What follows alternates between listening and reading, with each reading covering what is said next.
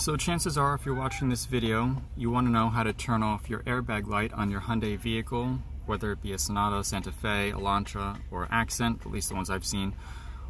Or you have a OBD2 scanner and you got the fault code B1448, although specifically this video is for that fault code.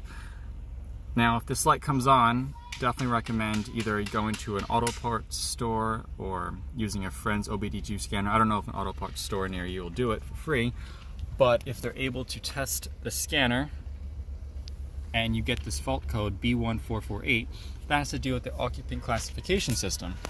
So, to make a long story short, there is a sensor under the passenger seat that tells the car if there is an individual sitting on the seat. Now, if there is no one on the seat and this light is off, in other words, the car thinks there's someone in the seat, but the airbag light is on, and also if you see the fault code, then there's a good possibility that your sensor is bad and it needs to be replaced. Now, either you can, if your car is under warranty, or if there's a recall on it, some vehicles and makes and models there may be, this one isn't. This is a 2008 Hyundai Sonata GLS. So either we would have to pay a few $100s for the mat, the sensor, replace it ourselves, or go to the dealership and pay up to like $1,000 depending on make and model, and have them do it for you. Now, there's an easy fix which just involves you disconnecting the battery for a few minutes, and if you have the scanner, just clearing and see if it comes back. If that doesn't work, well, try the easiest thing first, which is why we do that, but if that doesn't work, then the next step, which is what we're going to be doing, and if you're watching this video, then it worked, is to buy this emulator. It's about $60 off of the website, Airbag 360, links will be in the description. Now what this does is that this just plugs in to where the sensor is, and I'll show you how to do it in a minute, and it tells the car that there's always someone in the seat. Now, you should not have an infant in the seat, but if there was an infant in the front passenger seat and the airbags went off, that could be deadly for the infant, which is why you need to think about whether or not you want to do this. Now, all this does is, like I said, this tells the car that there is someone on the front seat, on the passenger seat. So if you get into an accident and the airbags deploy, the passenger airbag will always deploy whether or not there's someone in the seat. Under normal conditions, if it's working perfectly and there's no one sitting in the seat, if you got into an accident, that airbag would not deploy. But with this emulator, it just tells the car someone's in the seat, so it's always going to be deployed if the car gets into an accident. And well, that's all this thing does. It just tells the car that there's someone always in the seat. And so now we're going to start.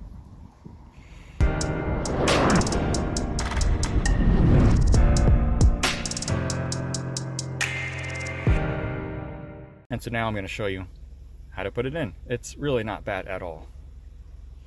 So the first step in replacing the sensor, but also if you're want to try the easiest first step, which you should just to see if this quick fix works, is to disconnect the negative terminal of the battery. Now you're going to disconnect it, wait a few minutes, put it back on, and then if you have an OBD2 scanner, you're going to clear the fault code and see if it comes back. But I tried that already, it didn't work for me. So to start with the scanner, we're just going to disconnect the negative terminal. This is a 10mm nut.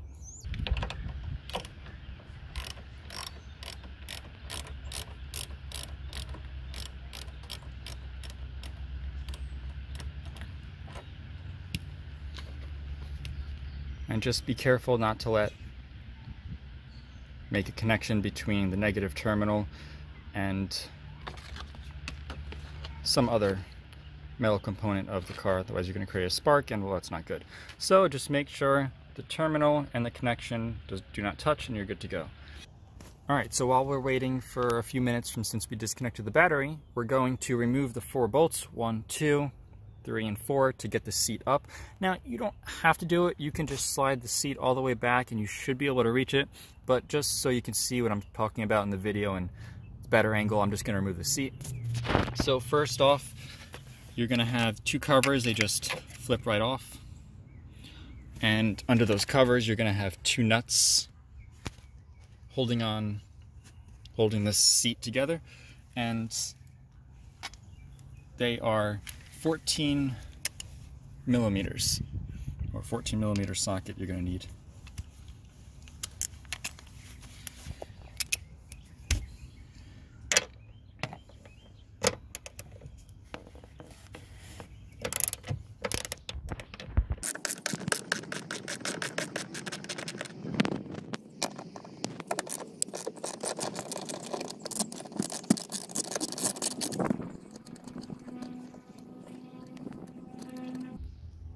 So that's it, just a 14 millimeter nut. One on that side, and then this one too. And remember, there's two in the front and two in the back. So you have to slide it, you have to slide the seat one way, either forward or back, to get one side. So now we're gonna move the seat all the way forward.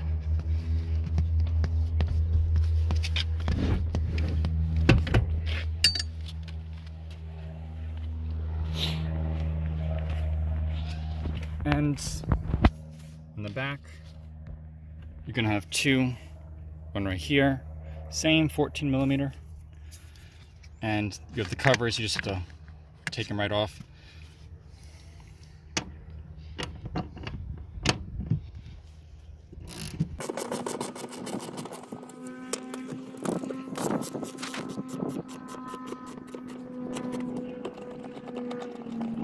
But just so you know that the back ones are bolts with washers. The front ones are nuts, but still 14 millimeter.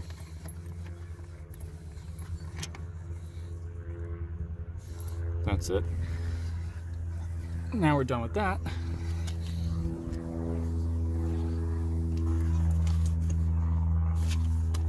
Now we can slide the seat back and we can tilt it. Should be able to come right up. Yep, just like that. And another thing is, if you have a bunch of junk or stuff shoved under the seat, make sure you take it out and don't put it back there, because it's possible that some wires back here can get crushed, and that can also mess up the system and give you that fault code. So next up, when you're looking under the seat, you have a bunch of these wires. Now, like I said, the sensor is on top of the foam over here, and it's just a very long flat sensor that goes across basically a good majority of the seat. Now there's a cable that comes out that's connected to, which is this one right here. This is for the sensor. So to remove this cable or connection from the sensor, we're just gonna grip these two tabs and wiggle it out, and then it should come right out. And you just wanna make sure that there's no funny colors in the connections. Looks good.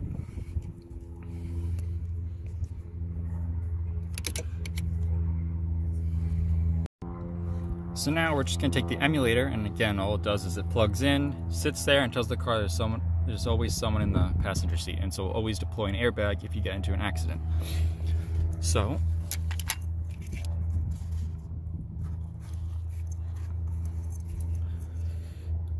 connection, just want to make sure it goes in the right way.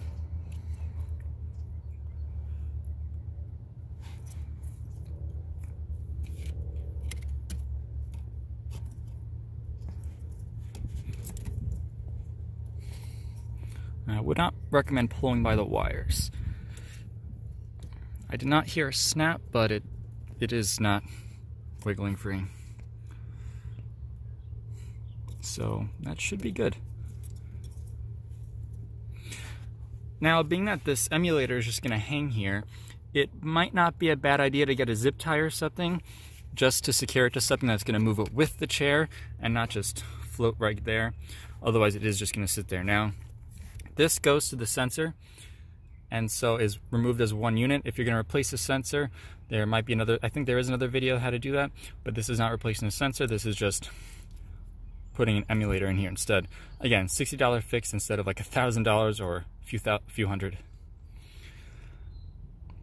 So if you want, cover it up. If not, don't, because it's more or less garbage now.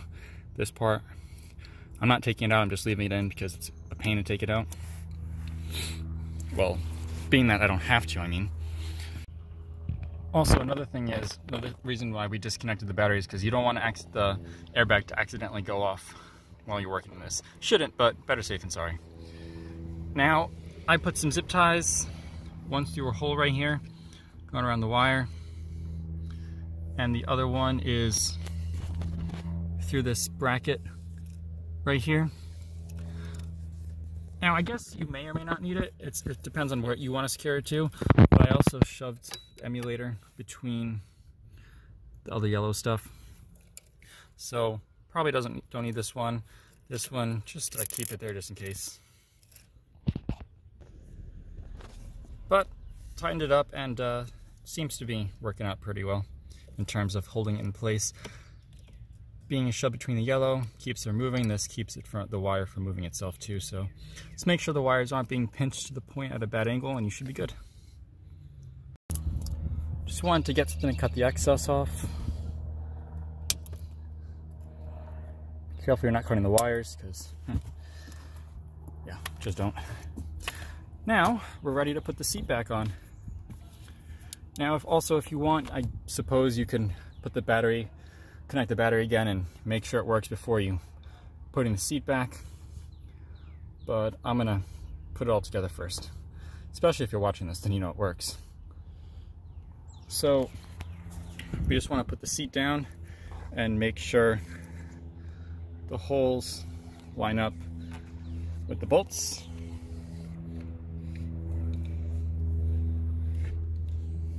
That's really all that is. So we're going to put this nut on. Hand tighten it first always.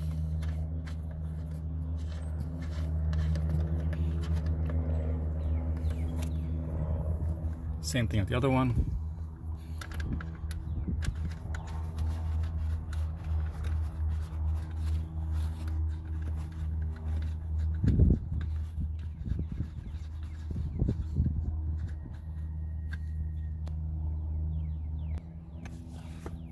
Now I'm just going to tighten it up a little bit.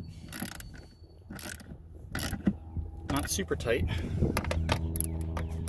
So I want to put the other two on first before I tighten them up even more. Okay. Also, let's not forget to move it up so we can access the back ones, the rear ones. Okay.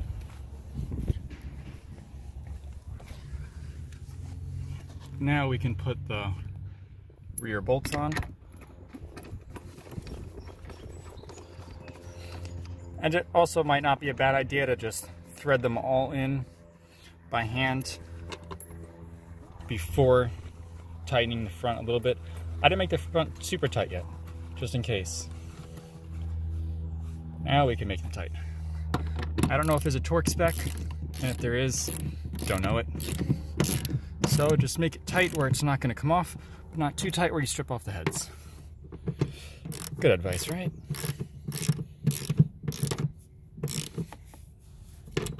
Okay, the rear is done. Put the cap back on.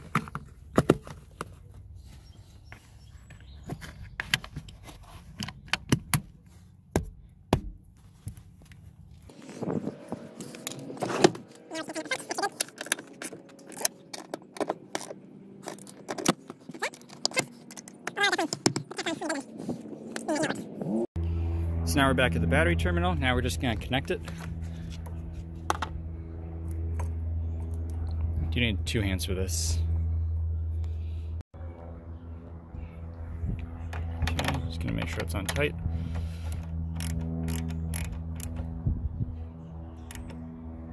Good. That's it for that.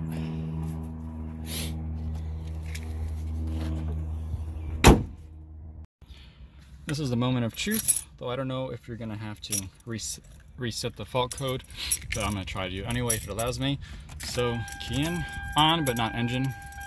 .com brought to you. Okay. Well, it looked like it went off, so at this rate it looked like it's good. And again, I didn't try this before this video, so you're finding out at the same time I am.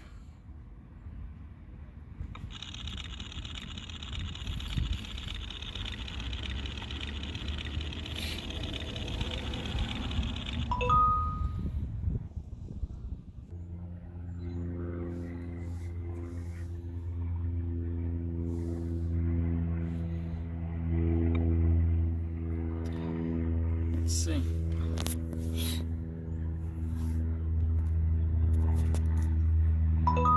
Looks good. And everything's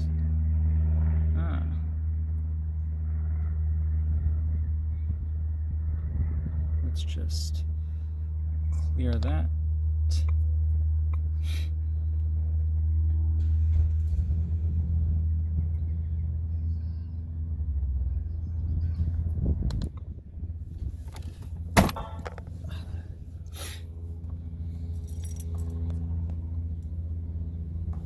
Let's see if it comes back.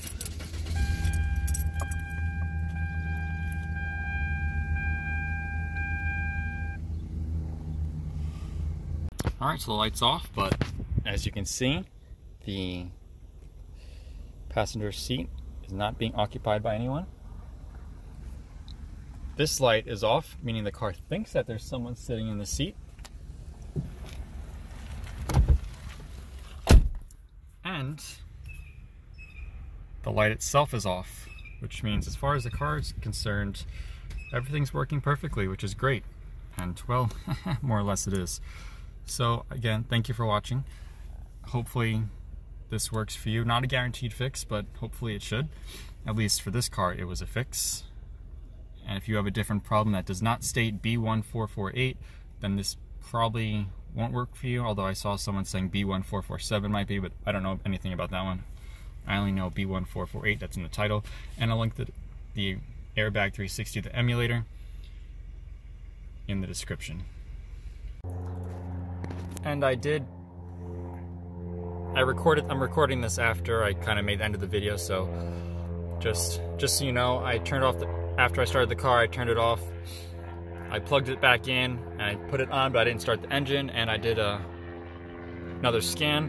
As you can see, everything is normal. There are no fault codes, which was happening here. And we're good. And this, I did clear it before, but the light went off on the panel before I cleared it. So you may not necessarily need the scanner. Just saying. So that's all I have for you now. Don't forget though, the description may contain helpful links, directions, and information, so maybe check that out. Otherwise, thanks for watching, and if you have any questions or comments, well, you know what to do.